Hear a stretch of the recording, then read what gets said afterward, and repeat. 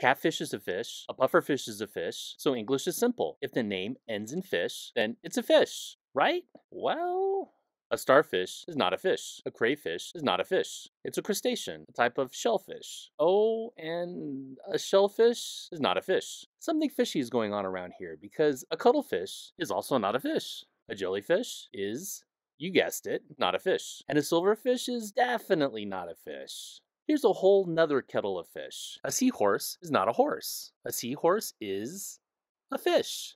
A sea lion is not a lion. A sea cow is not a cow. A sea cucumber is not a cucumber. A sea monkey is not a monkey. A seadog is not a dog. And certainly, a bombay duck is not a duck.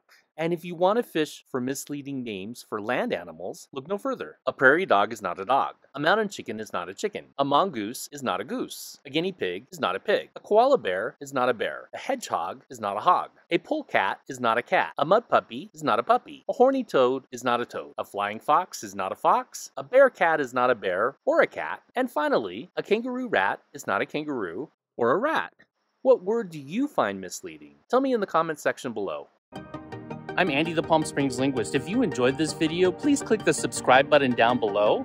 It's completely free. All it does is tell YouTube to let my videos surface for you. If you're already a subscriber, thank you.